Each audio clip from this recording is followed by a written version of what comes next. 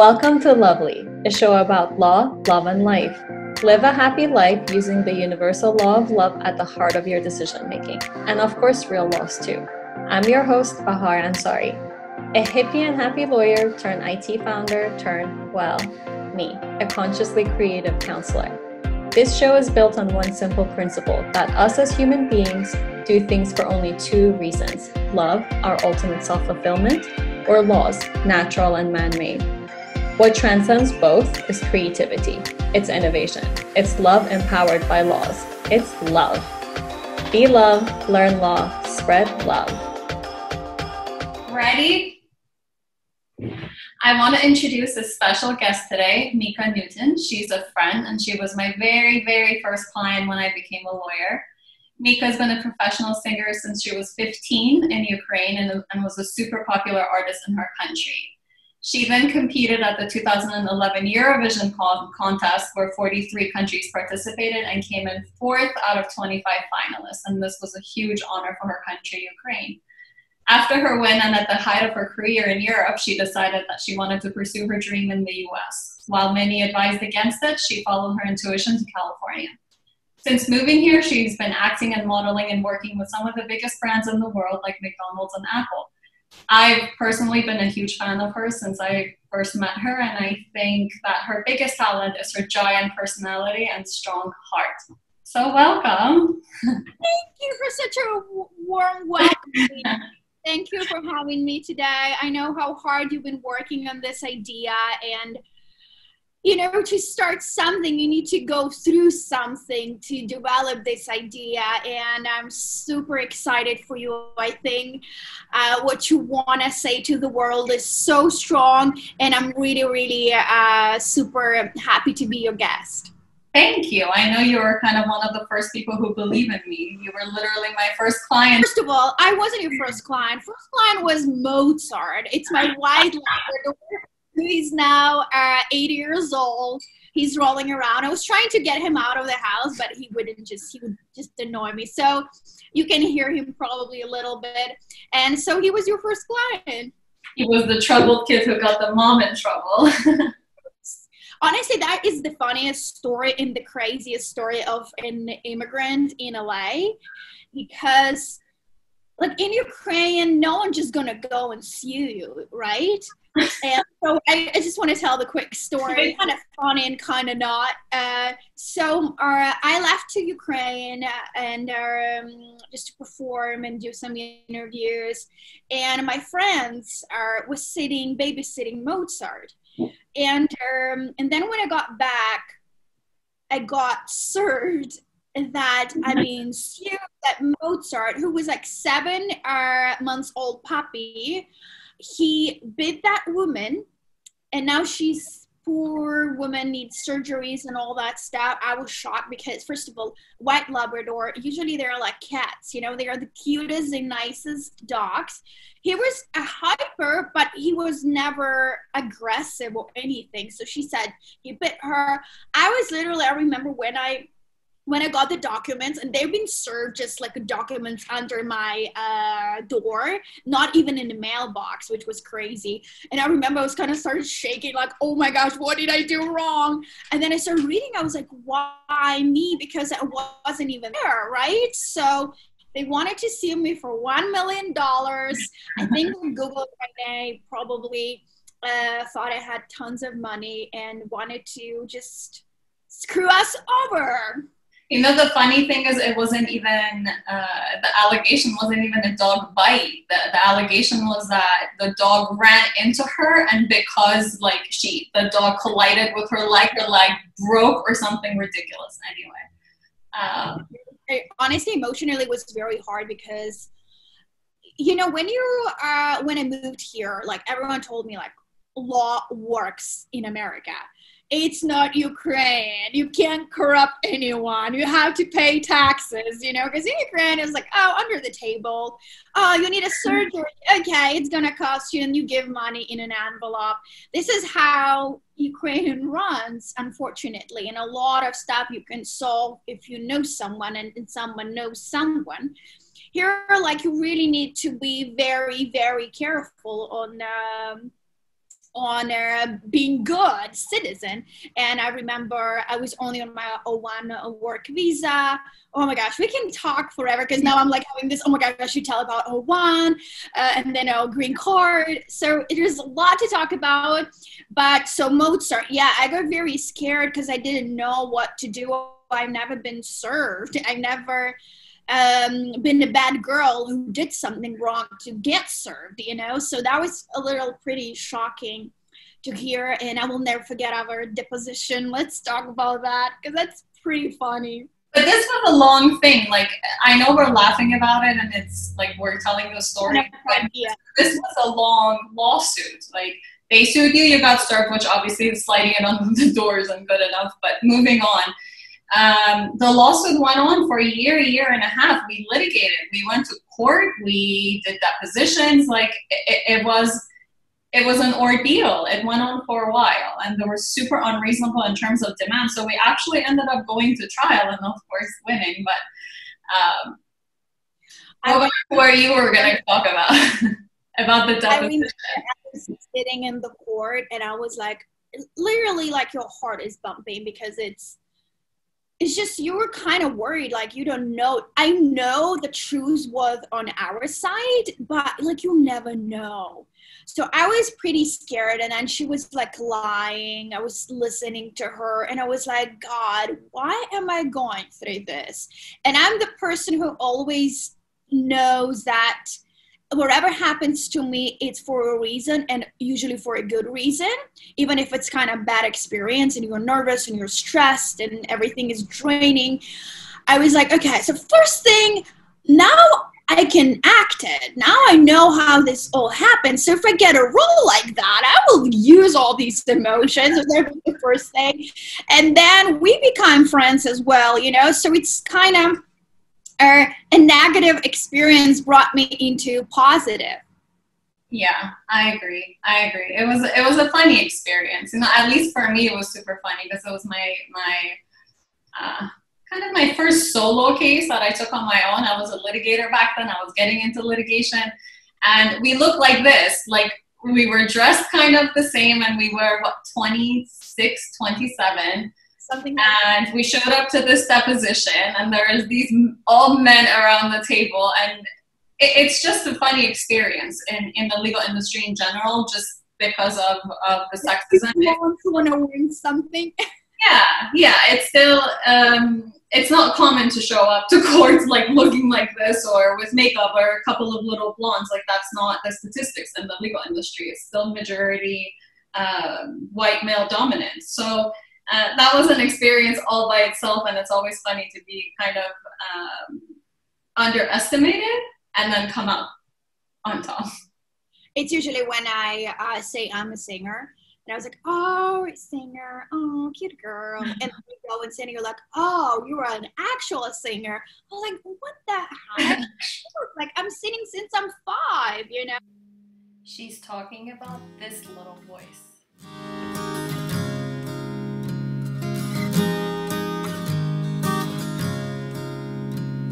I look at you and I see my reflection.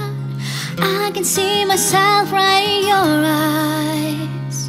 It's like an invisible connection tying us together here tonight. I found love, but this is so much stronger than anything I ever felt before.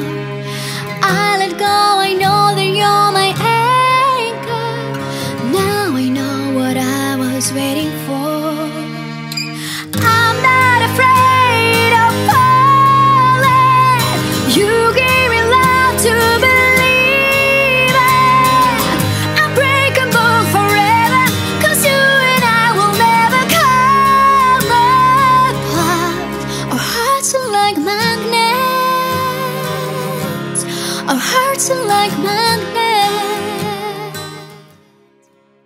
You get the point.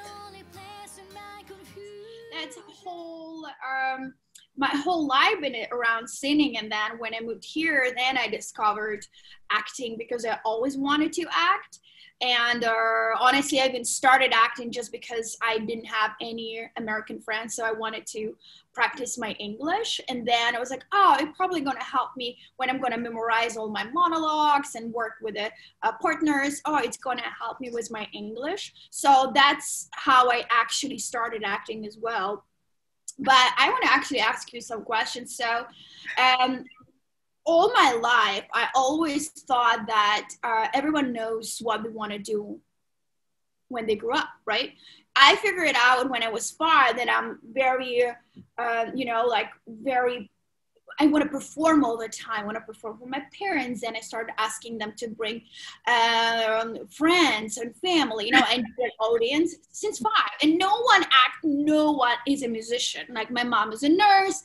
My dad repairs the cars. He's painting them. It's like no one would even think that, oh, you can be a singer on a stage, right? When did you figure it out that you want to be a lawyer? I was always like this tiny negotiator. Well, I was never tiny. I was always like taller, but I was such a little negotiator, and I really loved fashion. So it kind of could have gone either way. Like my parents thought I would go to either beauty or design school or something along the lines of law. But, law was always such a huge part of my life. Like my mom was a political science major. She's been always super political. Like I grew up in Iran, so laws kind of dictate everything you do, from your makeup, your hair, where you go out. So it's always been a part of my life. I remember, I think when I was in middle school in Iran before I moved, that I kind of learned that I couldn't be a judge in Iran, and that sparked an interest into the legal industry. So yeah, I've known for a really long time, and even now I still dip my hand in creative stuff because I still have that part of me.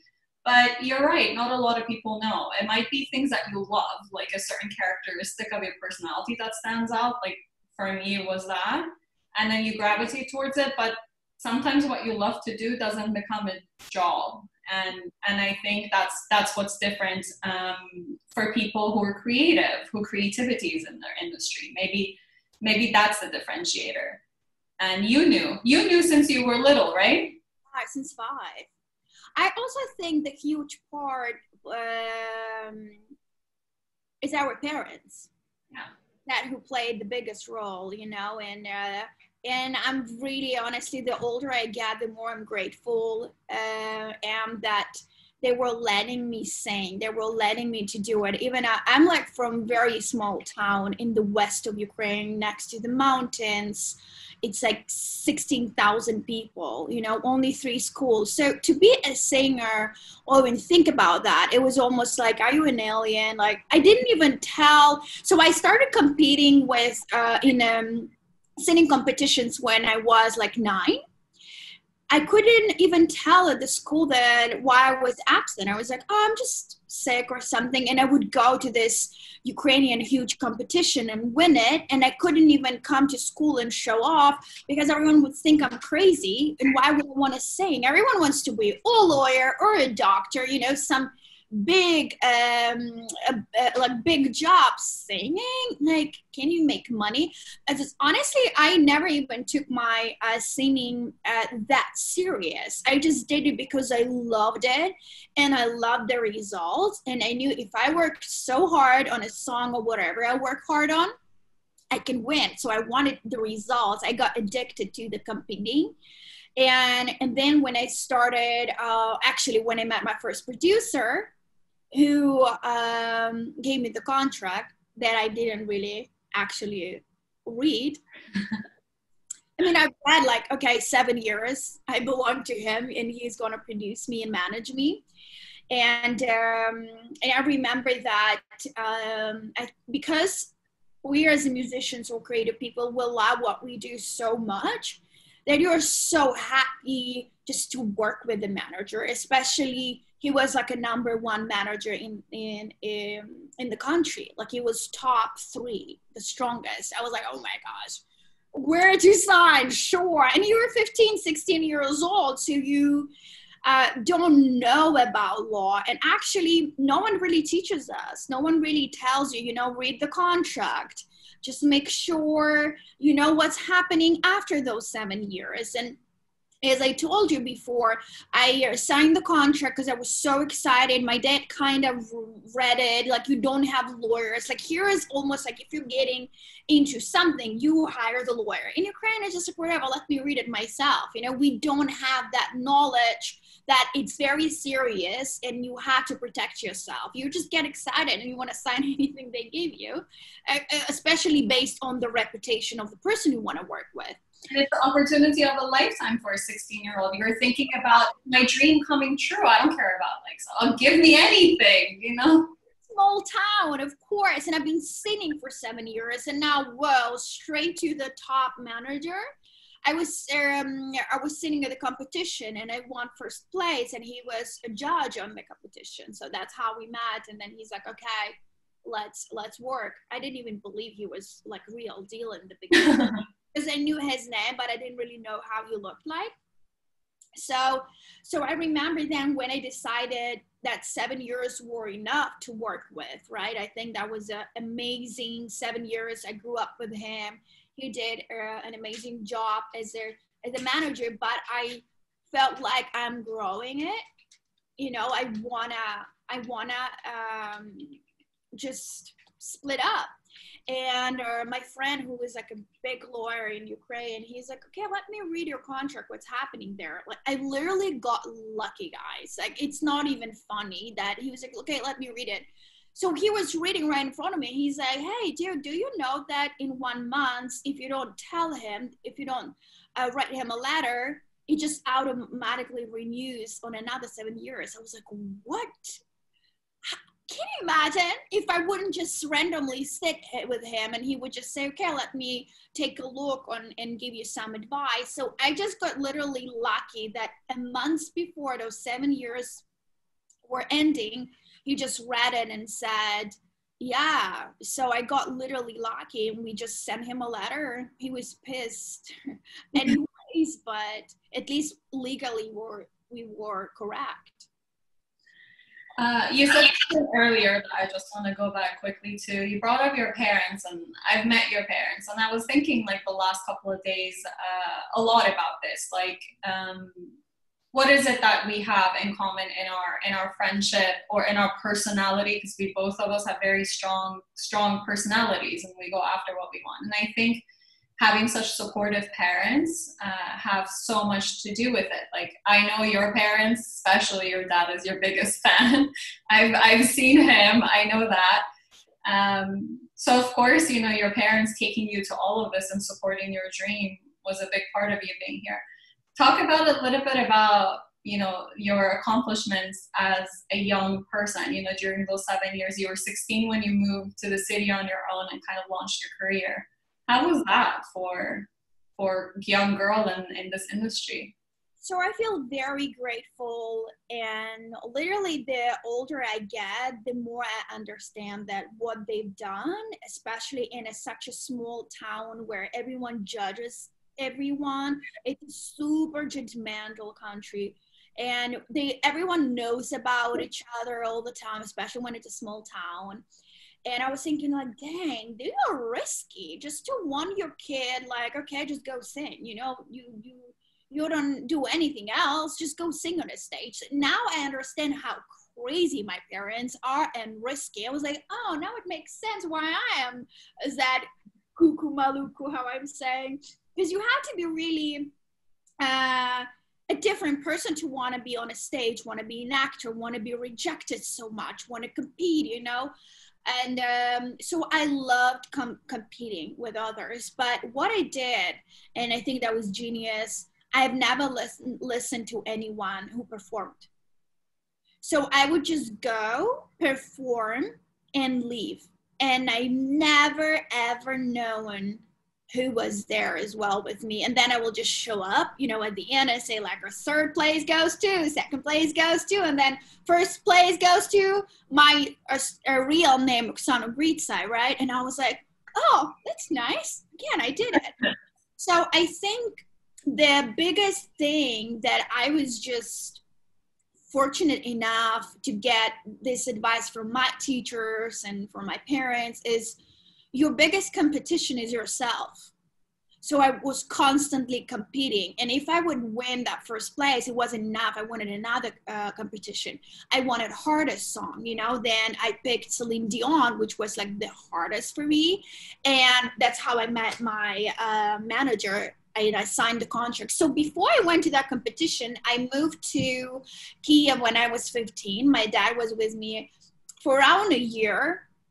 And I moved to study at the college, Circus and Variety College, where it was only like 9 people who got, 8 people, and the government scholarship gave us the free studying. So that was pretty exciting. And the parts about my accents, you know, of course everyone is hearing it. And I'm like so always annoyed by that because, so this is my karma, guys. My first language is Ukrainian. And when I moved to Kiev, everyone speaks Russian, including teachers. So I show up with that Ukrainian and I'm like, oh my gosh, now I have to learn Russian. And Russian is kind of like, I think, Italian and Spanish, right? They're kind of similar, but kind of not. So I show up, right? And all those like artists come, everyone is stylish. They're in the best college in the country. And I'm like this from west of Ukraine, you know, with my own style, kind of a little cheesy. And freaking, I have an accent, like a strong one. And I remember I show up, there is probably like the history of music or something. And he speaks Russian. So I had to write in Russian, but I didn't know really some letters. So I would write in Ukrainian, everything what he was saying just to remember so that I can pass the test. So that was really funny. So when I was 15, right, I moved to Kiev, but I learned Russian. I tried to get rid of my accent, and when everything got good, I was trying to, because it's such a long story, I don't want to like talk forever. So I was competing, I met my producer, we started recording the album. That album got picked up in the biggest TV series. It got super popular around all like USSR countries. It was about their like young soldiers, and 6 songs were mine on what soundtracks. So that's how my name started picking up, and I became really popular. And then I left my producer that I was of course touring. It's never enough. I'm trying to be like pretty fast. And then I went to Eurovision. I had another manager who was helping me to get everything together because I was managing myself for 2 years. It was the hardest thing ever. Women alone in the music industry is nothing fun. And I remember I talked to my PR agent, and like she was kind of managing me too. She's a woman as well. I remember we were thinking and sitting and like, this is the hardest thing ever. Sometimes you just need to be a man to just to show up and say, hey, this is because I think that's why I never wore pink color, never cute colors. I always was kind of like, or white or black or red, you know, I'm always in very masculine. And some men would say, oh, you're not sexy. I was like, thank God in my head. That's a whole point. I don't want you to look at me like I'm sexy. But I remembered it was screwing me over too, because you're already established singer, right? Everyone wants to work with you. And then you try to go to the TV channels and you feel there like, oh, women, what are you doing here? Like, get a man, you know, like something like that, especially like, just get married. Why we're like struggling over here? And I always, it's another funny story because I never told anyone that I want to get married or have kids because I thought if I say this, I'm going to be the weakest person in Ukraine. Because that's what all women in Ukraine want to do. They just want to get married. They want to look good. So they get a better husband with more money. And that's it. That's all your kind of career. And I was like, no, I can perform and win stuff. If I work hard, I can, I can do something. And I truly believed in that. It was such a hard thing to understand for me. So I would never say that I wanted kids or get married. And my friend, who was my manager all these years, I was in Ukraine recently, and she said, like, honestly, I thought you never wanted kids. I was like, what? Like, you're my best friend. How would you think that? She's like, you always were like so like holding yourself into the topic, and you never kind of show us. I was like, of course, I didn't want you to think I'm this weird girly girl. That's why I hate pink. And the last 3 years, I let myself like, no, I'm woman. I love pink. So now I'm into pink color. I almost wore a pink jacket today. It's interesting you say that. I mean, I brought it up in my industry, and it's the same in your industry. And I think this is just something that we're dealing with in the world, in every country. Women are getting more in the workforce. They're smart. They're kind of moving up in the world, and that's not going to be without resistance. It's a change. I used to do that. I relate to that. Like when I went to court, I would not wear makeup with my hair down, like, wear like the most grandma loose clothes and really tight tights and like flat shoes, because it was really uncomfortable. It was uncomfortable with the comments and the way I was treated. Like it was blatant. People would try to touch you in court, and it wasn't a good experience. So going into the workforce made me do the same thing as you did. Put away a lot of my femininity, kind of start locking it away little by little, be more and more masculine, because smart wasn't good enough, and pretty is not a complaint enough. Like being a pretty girl in the workforce, being sad to not be taken seriously is not a thing to do. You get up and work, but unfortunately this exists, and a lot of girls have to deal with it going up. And I don't think it's going to go away like anytime soon, that fast, but it's a change that we all have to deal with in our careers and adapting. I just want, all women to stop trying to fit in. I think that's the hardest. And I had to play the roles, And I was, especially what I went through the last year. And when I got diagnosis that I have stage 3 cancer, and that was like the worst week in my life. And I was kind of going through the stuff I've done and the way I behaved and how I was scared to audition, and I was like, this is so interesting. What if I die in 6 months? No one would freaking even remember me auditioning and forgetting the lines, or me thinking even about it. Or I went on a stage and I forgot something. I was like, why didn't I live my life to the fullest? Like, why I wanted to be super nice girl. I'm a very grateful artist. You don't pay me money, it's okay. I'm gonna live by just listening to my music. I'm gonna go. And I remember, like, I was already established celebrity and I had to wear something. I would try to make my clothes because I couldn't really afford it.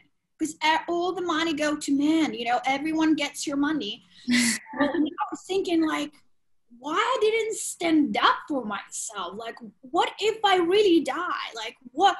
I was like, God, please don't take me. No, I have to rearrange everything. I have to almost rethink, and just to enjoy myself more, because what if we die in 1 week, like, or in a year, like, we're going to regret that we were scared, that we didn't wear that red lipstick and we want it so bad. And I think when you're cute, especially you have this like baby face, I'm forever 20. And everyone's like, oh, cutie, what did you do? Especially here in America, they have no idea what I've done. They have no idea that I pay my bills by myself since I'm 16, like, and they would never even think because you're cute. So sometimes it's on my way, especially when you want to do some business or stuff like that. I was like, oh, little cutie pie, what do you know about life? So I just want us all to, like, especially women, just to chill and enjoy every day, and stop being so hard on ourselves. Whoa. Okay, that was a lot. But when Mika starts, you don't stop her. Her storytelling is amazing. But we'll get to it. Just take a minute, take a rest. We're coming back. So, Mika, this is such a Mika thing to do. You dropped a bomb and just went, saying that you were diagnosed with a stage 3 cancer. I mean, it's a great way of working it into the conversation. But let's go back to that, because it was such a big moment in your life, and it's been such a big moment for everyone around you. It was a very private moment, and it was very unexpected. We kind of jumped into this, so I'll just give the backstory a little bit. You and Chris got married just the year prior. You were planning a wedding. You guys were kind of just starting to get settled in, and you were I'm assuming shocked when you got this news. Of course, we talked about it later, but it's a big moment in your life. It shook a lot. People look at you and you've had this career and you do what you do, and it's kind of forgotten that every life has its trials. And this was a big one for you. Not that you haven't had very many. I'm sure somewhere in the conversation you'll drop another one. But this was a really big deal. Yeah, I think it would be a big deal for anyone who loves to work, anyone who loves to build career, especially changing countries. And I always felt like I cannot afford to stop. Like, I can't. If I travel, it usually was including work as well. Like, yeah, I would never just go in just, to Cancun or whatever and just rest. So I think for people who love to work and what they're doing, to start feeling a little bit less, like you have less energy, you can do less. I was like, oh my gosh, I'm getting depressed. And I remember, so my wedding was in December, and in February, I remember I got really depressed for no reason, because I was sitting crying and I was like, Chris, everything is good in my life. Why I'm feeling this way? So when cancer started appearing, people get depressed. They don't want to eat much. And I always was like, I don't know what I want to eat. Like, your appetite's going down. I did start bloating already, but I just thought, I'm a bad girl. After the wedding, you're just eating wherever you want. You're having too much fun. You need to go back to work. I did already book a benefit cosmetic campaign, so I was pretty happy how my year started after the wedding. And I remember our common friend, Irina, she was like, what's happening with you? Like, you don't want to talk with me like that much. And I was like, honestly, I didn't even know how to ask people for privacy, because I was always there for everyone. Like, I always have enough energy. The common question is, Mika, are you not tired from yourself? You're always keep going. You keep talking. Like, my husband, he's like, are you not tired yet? I was like, no, why would I be tired? So then I was like, oh my gosh, I almost felt embarrassed that I cannot handle the long conversation as I used to. Right now we talk and I'm like, fine. So that was kind of a first thing, but I just thought, oh, finally depression hit me. In Ukraine, we don't talk about depression either. It's a very if you say you're depressed, it almost equals you need to go to psychiatrist and you are going cuckoo. Like, depression has such a different meaning. I wish, and I hope I can talk more about it on social media, but it's very hard for me because I've never really experienced till the last February. So I would just keep going, I would keep going. I step on the glass, almost like universe is telling you, like, hey, stop running. And I remember we went to Paris and then to celebrate my birthday, then come back. Even the little holidays, I had my family, my friends, we were running around again. And again, that, Tommy and the energy was like, oh my gosh, what's happening with me? So it was happening February till August. I was not feeling well, but I still wanted to work. I was very into acting because of the wedding. I did less acting. I was very into wedding and preparations. And I was missing it so much, so I booked like a big campaign for Target. Then I did our 4-day big shoot for world campaign for Hyundai. And I remember I'm dressing up, and I work with models, so you know. I was like, always on, what did I forget here? I'm like 5'4", not tall, and they're all skinny. And I remember my tummy, I was like, Jesus, it gets so big so fast. I was like, you're gonna go on a diet and you're gonna go to hot yoga and lose all that fatting on your tummy. So guys, when you have a cyst, and I didn't know about, I wasn't aware about it on my ovary, you cannot do any sport because it can explode and then you're in trouble. You can die literally. So me thinking I need to do better than just booking the campaigns, I wanted more. So I went to yoga after that, hot yoga. And I remember I'm like stretching and pulling that right side. I was like, something hurts me there. I was like, oh, it's probably just the muscle. I should pull it more. Now thinking me, I am literally the luckiest person on earth that it didn't explode there, because I would be stage 4 last, and can you imagine whole cancer? Like, that's how I was so driven by results and not connecting to my body and listening. I was pushing. And then I booked McDonald's commercial and they take me into 4 different commercials. I was like, holy fuck, this is it. I am actually making it in America. I'm going to pay my bills easily. And then on top of that, when you work with big brands, you never know what you audition for. You write NDA, so we never know till I show up to the set, and then I see the contract and it's Apple. I was like, oh my gosh, that's it. Like, besides my big tummy and constantly bloating and kind of losing energy here and there, I thought I am freaking winning. You know, I am killing it. And also the biggest problem, and anyone who listens us in America, please have health insurance. I'm like an advocate now. Hey, you have to have it. So that year after the wedding, I was like, I'm going to save a little bit of money. I don't need the insurance. And honestly, I even forgot, because we have to jump in from November to December. This is the window. And that's exactly when was my wedding. I was like, I'm young and healthy. Like, nothing going to happen to me this year, you know? So I'm booking all this successful summer for me, and my husband is like, you have to go home, because I booked jobs, I lost my tickets to Ukraine. I said, no, family, I'm gonna keep booking stuff.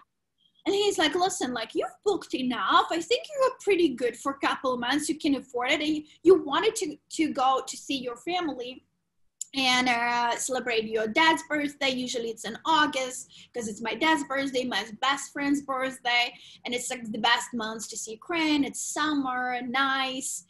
So I went there, and my friend she's like, oh, I have very good doctor you should see. I was like, thank you, because that's why I'm here too. I just want to check my blood work. It's way cheaper than in America. I was like, this is a great time to do it. It was like, we don't know about our hormones. We don't know nothing. I was like, what if I can just get pregnant easily? Like, I need to get serious about my stuff. Like, I'm 33 already, so I need to check on it. So this is another important thing, because around that time you had just gotten married. I remember right after you had gotten married, you were thinking about having a baby, like within the first year. When we were your bridesmaids, and we came over before the wedding, and you're like, right after the wedding, I'm getting pregnant, and that's it. So I booked on the 2nd January, I booked Benefit Cosmetics, and I was like, oh, that's a great sign. I want to work a little bit.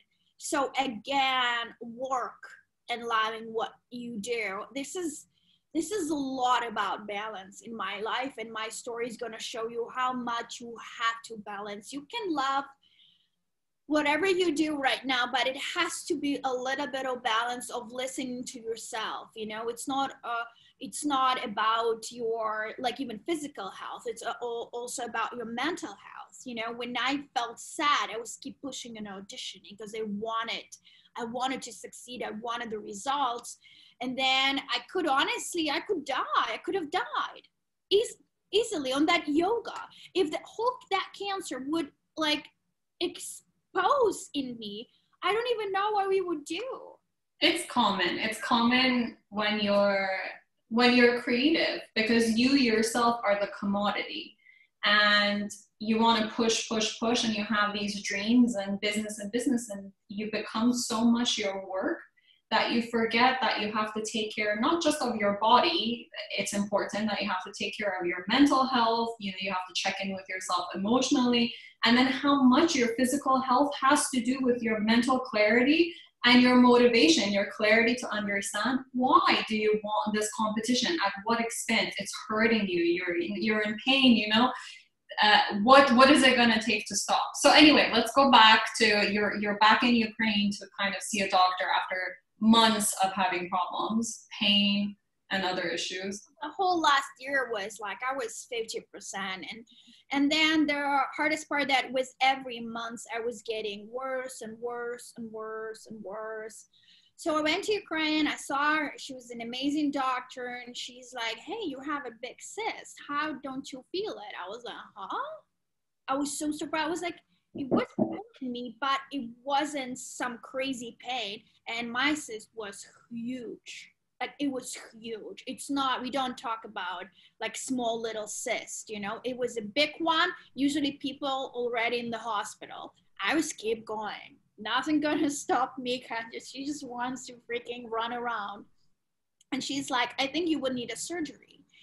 And when she told me that, honestly, it kind of felt like she says, you have cancer. And she didn't know anything, because ultrasound doesn't show you cancer. Like, that's why it's so hard to get diagnosed in such early stages, because usually we show up to the doctors when we are almost dying and we feel really bad. That would be my case. And I really got lucky because I was thinking about babies and the career was going better. I was like, okay, maybe this is not going to be this year, but I really want to know where I'm standing at. After 30s, I think we all should like do that and check on ourselves just to see and every case is going to be different, right? For some women at 35, she could be fertile, and some women at 25 could barely be fertile. It's so crazy. The more I was reading on it, some women go on a menopause at 28. What? You know, and then at 33, I saw it, oh, I'm so young, you know, I can, you know, we just don't think, and I think we are just not that educated about it and about our hormones and how we can check to see if how much we are fertile, how many eggs, what our reserve is still. So I highly recommend. It's a very cheap test that everyone can do every year just to know where you are, you know, because especially in our world, it's not easy to meet a man or a woman. Like, it's not.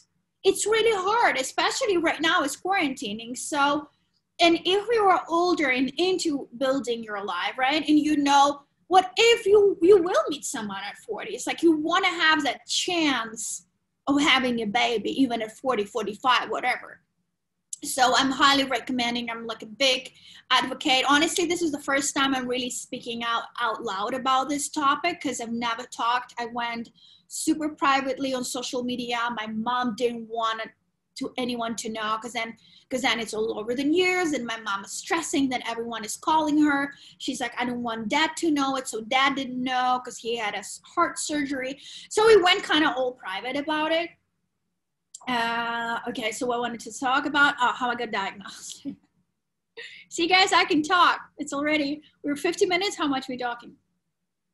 You got that I probably will need a surgery, that this cyst is not going to just disappear. It's too big. And what I know about cysts, it's only one type, and it comes and goes, you know, when they burst. And she's like, oh no, there is a lot of different cysts, and don't just take that easy. And I said, oh my God, no, I'm scared. I just came for a holiday. My husband is in America. Like, no, I'm gonna do surgery in America. She's like, okay, we will try to, with some pills, we will try to make that cyst smaller so the surgery goes better, and we're gonna observe it at least for 2 months, how you're feeling, how it's going, growing, not. But the best way usually they give you like some hormones, so then that cyst is getting smaller. I was really hoping. And then I had to perform in London. It was in Glasgow, not in London, but it was a trip on the wedding. And I said, I'm gonna come. And I know how you promise, hey, I'm coming to your wedding, and you just don't show up as a singer, as a special guest. I was like, no, I'm gonna do it. I'm already taking my pills. And I will remember this London trip to the rest of my life, because I was struggling. I looked like 6 months pregnant, and I was just trying to see their castle and just walking and just enjoying my life. And after I got home, I really was like, dude, you need to get more serious about it. Like, you and your body are separate. Like, you have to start connecting and understanding that everything you want to do and you've done in your life is because your body. You cannot ignore the bloating. You can't ignore that something is really worse happening.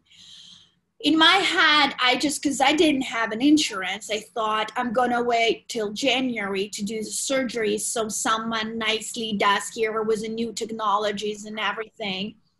But in October, at the end of October, my husband is like, hey, like, you talk less, you know? That's a huge symptom. Something is off. And you don't wake up at 6:30 anymore. You want to sleep longer. And then you go to bed at 4 p.m. because you want to just lay down. It wasn't like I started feeling pain. You literally just like falling down super fast with every day. He's like, I just want you to face it, because I think you might need a surgery earlier than you think. So that was kind of crazy, because that was his kind of intuition. I'm very intuitive since I was a kid. I never known anything about energies or whatever. I always kind of felt something. Always was like, felt guided. And he's like, I'm giving you a week. If you don't feel better, I'm just going to send you there, go with you, wherever you decide. But I think you really, dude, you just have to face it. You are not doing good. And at the same time, guys, I was trying to audition. And I got like these huge opportunities with their Oscar nominee director, you know, and I show up. And also I was starting walking my shoulders like this, you know, like up front, so it covers so I was coming, like, auditioning. I was like, dude, after that, I was like, what are you doing? There is an actor who was nominated for Oscar who's going to direct this commercial, and you, poor thing, first of all, got scared because you don't feel great. And after that, I was I think this is it, trying to make more money while you're really feeling like shit. Camera sees everything. You can't lie for camera. So then it took a week, and I called my doctor. I was like, hey, I do have a good surgeon who can do it. So I flew home in last November. And yeah, he just did a surgery. He came. That's how they're not very like cute with you. Like, here, hi, how are you feeling? Oh, in Ukraine. Literally 2 hours after surgery, like barely like talking and understanding what's happening after their anesthesia. And he's like, okay, everyone leave the room. I was like, okay. So everyone's leaving the room. Okay, so I did everything, nothing spilled. I did not like your cyst, like, at all. It looked really bad. It probably something bad, 90%, but we'll see. Biopsy's gonna show. And left. Literally, I'm not even kidding. I'm not even exaggerating. That's how he talks. No smile, no how you feel. Like, and I'm laying down. I was like, holy fuck, what just happened? You know, am I okay? What does it mean? And I'm literally under anesthesia still. So my brain is like, what does it mean bad? And didn't like how it looks like. You never ever think about cancer. Like, never. Bad, whatever happens. No cancer. So then first biopsy comes in, and she invites me, and my friend, her husband, her son takes me to the doctor. I was like, why the heck whole family comes with me? And I was like, what's happening? I was like, guys, I can't handle after a surgery appointment. No, we're just gonna go with you. And she like was behaving super strange all day. Now I know the doctor called in the morning and said, hey, come with her because people take it very differently. And I'm honestly very grateful for my doctor because the way she told me that it was cancer, they found cancer in you, it was like the nicest and most positive thing she've ever, like someone ever told me. She was like, hey, we found some bad cells in the cyst. And she was like super like calm and positive about it. I was like, oh, bad cells. I was like, oh, so, and I keep joking, you know, around. She's like, she sees I'm not like really understanding the word bad cells. She's like, yeah, it's cancer, but don't stress out. We're gonna recheck into other laboratories. So they send it to Europe. They send it to the best in Ukraine, just to always try to retest 3 times because this is a very harsh diagnosis. You know, if you say someone cancer, otherwise she's like, no, we're just gonna wait. The wait moment, guys, is the worst. That's when you wake up and you're like, do I have cancer? Do I not? Is it cancer? Is it not? Do I need more surgery? Not. And then she tells me you probably need another surgery. I'm crying. I don't know why. The most I was scared of surgeries. Now I think it's the easiest. I think the emotional journey is the hardest, is to wake up every day and just to decide that no matter what, I want to see this day through love and through positivity. And I'm going to turn every single negative thought into positive thought. And that was, I think, the hardest thing I've ever done. But now I feel I'm happier person because I've done that. Because you have nothing to do. You're facing with cancer. They are still doing your diagnosis. You can't really work. You don't really want to work anymore because you know your energy is just below. So you really kind of meditate every day and try to turn everything negative into positive. I think that's the only way I was able to go through that. Everything amazing always comes from that place of unknown. And in that place of unknown, you can always fall into fear and worry and negativity and spend that waiting time getting sucked into this tornado that you can't get out of. That's not healthy for you. Stress is not healthy for your immune system, especially when you're going through what you're going through, and there are other life decisions to be made. So you have to kind of be mentally clear, but it's the biggest lesson. The biggest lesson is coming through with that mindset and being this positive. Like I remember of course we all talked with friends, but I remember like when I saw you for the first time, I think it was before the surgery. And I thought to myself, like, you were very positive and you were very calm and collected. Like I have this experience with my mom. My mom was diagnosed and she's, you know, we've had our own family journey with this, and she was similar. She's very strong, and, you know, it was kind of a similar first phone call, and she wasn't giving them that reaction of, oh my God, and they wouldn't let her off the phone because she was so like, okay, what's the next step? Like, and you're very similar. You started immediately your research, your plans, and your thought process. And exactly what you said was, I'm doing everything that I can. I've planned everything that I can. I know everything that I can know. And at this point, I just have to be present. Yeah. I have to be present, because I think the hardest for me was to really be at the moment, because I always know what I'm doing in 1 hour. I'm always planning. I'm always jumping with my thoughts. I always have 100,000 ideas in my head. So sometimes it was even hard to give interviews. I remember I just say, and I'm already like, okay, and then it's a meeting, and then, okay, are they going to pick me up or no? And she'd keep talking to me, and then I just jump in.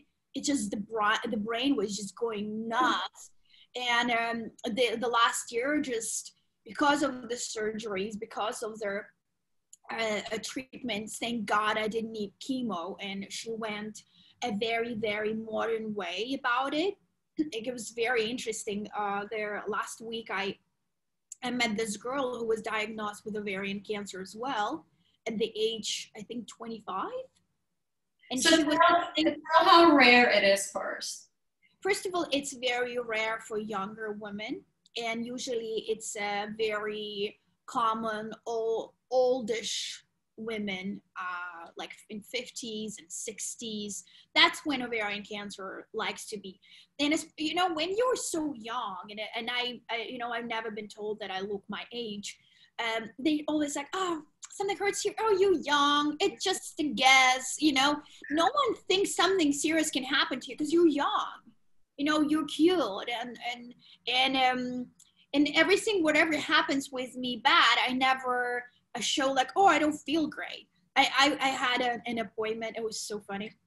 I had an appointment at cancer center. So now every 3 months I go to check in my blood work, there's a lot to check. It's like a whole thing now. And every time I go to cancer center, I was like, oh, now I'm 6 months after, you know, now I'm good. And I always try to wear bright colors, because when you show up there, the energy, and everyone who is sick, you see bald people, you see people in a wheelchair, and you see like so much. And younger, like I saw this cute 7 years old, like all, I was like, why you? Like, so it just affects me. And I was like, oh my gosh, how lucky I am. Can I help them? Like, I'm already kind of fine, you know? It does take me longer to recover than I thought. And the blood work, it's coming back or better and better. But so I'm like all this pink pants, all their rainbow like there. So, and I come, and there is another patient, and he was on the wheelchair, and we come kind of like together. And and then you need to now pre-check. They check your temperature. They give you new mask and all that. So she thought I was a friend of that guy. You know, I was like, no, I'm a patient. She's like, you are? I was like, because she was like, oh, you can go back to your friend. I was like, I don't know this man. She's like, what do you mean? I was like, I'm a patient. She's, oh, really? So she didn't even think I'm the one who are dealing with cancer now, you know, when dealt with cancer. Because I think that's the only way to go through anything we are going through. And I know whoever is listening right now probably has own heart style going on, and health, and they're being lonely or divorcing or coming back with someone. You know, it's just so much. I just know it's sounding super cheesy right now, you know, live your life with love, but I think it's the only way, because no one can help you. Like at that moment when I was sad, first of all, your friends, including husband, they don't know how to behave with you. When someone knows that you're going through tough time, whatever you're going through, we need to be aware. And I'm very grateful that I was on a state of my mind that I understood. It's like everyone doesn't know what to talk to you about. Like they don't know. They're scared. No one really knows how you feel inside, not even your thoughts. In a normal circumstance is thoughts, right? How does someone feel? What do they think about this?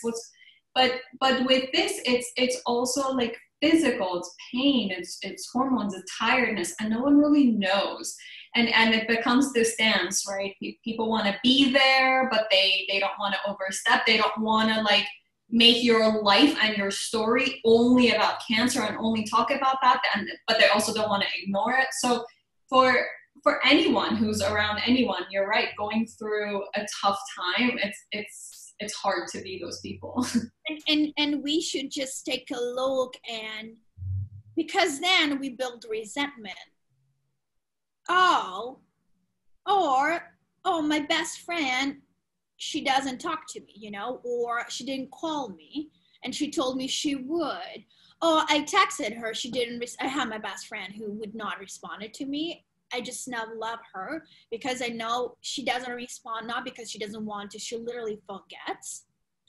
But I need to think about that, you know, because we usually want to teach people, like, I want you to know I'm hurting right now because you didn't text me, and she legitimately loves me to death. She even flew to be with me on my second surgery, the hardest surgery ever, just to support me. Like, I know she loves me. Like, why wouldn't she wanna? Like, she literally forgot because it's stuff. But in my head, before I will build it up, oh, she didn't answer me once, 2, 3, I'm gonna screenshot it, and then on a 10th time, hit her hard, and then we have resentment, and then we argue, and then we feel like shit. So now I've learned, and when I was going through, I was like, if you want to talk to someone, just don't sit and wait. People just maybe don't know you want to. Maybe they just go rant if you want to rant about something. So I think that's the best way to be about it. If you guys really need help, just ask for help. I was the worst about asking help. Oh my God, for me, it's a torture to text someone, hey, I need your help. It's like the worst. Now I'm super easy about it. I've learned that lesson the hard way too, just to ask. And I think you said a few stories during this conversation that has this tone to it, that you consider some things a weakness, like femininity, emotionalness, wanting a family and children, needing help, vulnerability. When you were physically weak, you pushed yourself to take the job. So all of this comes down to like courage to accept your vulnerability and accept help or ask for help or conversation. So it's a big one. Like Mika said, we can really talk.